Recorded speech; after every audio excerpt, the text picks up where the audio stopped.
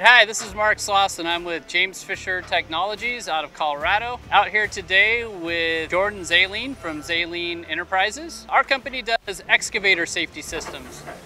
So Jordan came to me with a problem about working underneath power lines and needing a limiting device. It's kind of where we are right now. Jordan, tell me a little bit about your company. Like you said, my name is Jordan Zahlene. I'm with the Vice President of Zahlene Enterprises. We've been in business since 1998. And we started off as an aggregate hauling company, and we slowly grew into aggregate recycling and then site work. And now we're taking on projects such as this one as GC.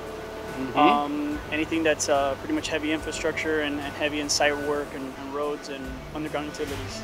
Awesome, man.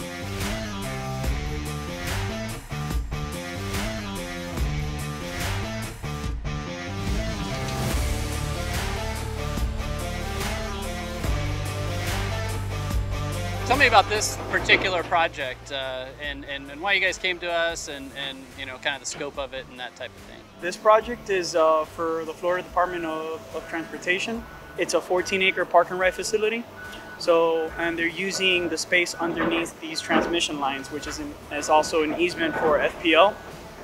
And so this is a unique situation where we're limited to a 16-foot height because of the safety of the transmission lines.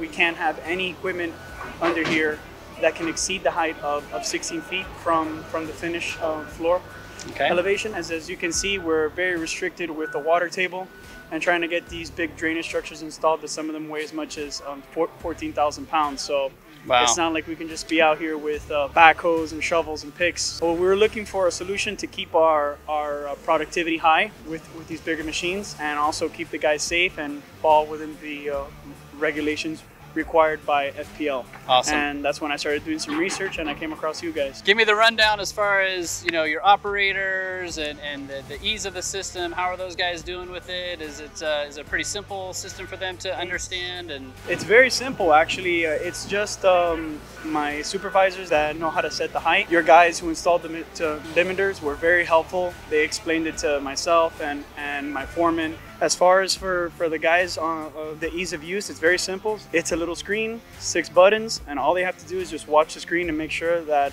they're not moving to that limit too abruptly in order for them to operate with ease. Yeah, and so, and I guess that's something that's a little different with our system.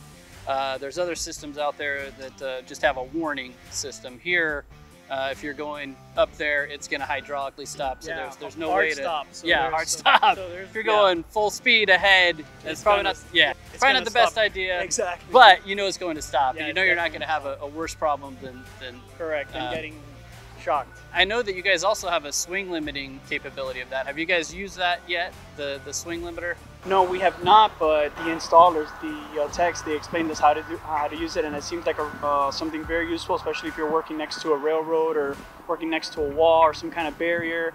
You know, these guys, when they're digging trenches and installing pipe, you know, they get so into the work they kind of forget, you know, that they could have some kind of danger, you know, or a swing danger or anything. So on this project, I don't foresee us using it, but it's definitely a great asset to have. Something you guys might need down the line. And I was thinking that you guys might actually, if you guys are working next to a pole, that type of thing, there might be a use for it here, just depending on how the project goes. I guess as the manager and the vice president of the company, how does it, I guess, make you feel, just, you know, kind of knowing that you guys are... Yeah, it definitely helps me sleep at night, knowing that tomorrow it will definitely not be a day that, you know, something will go wrong out here. So it's one less worry. I've got plenty of other things to worry about.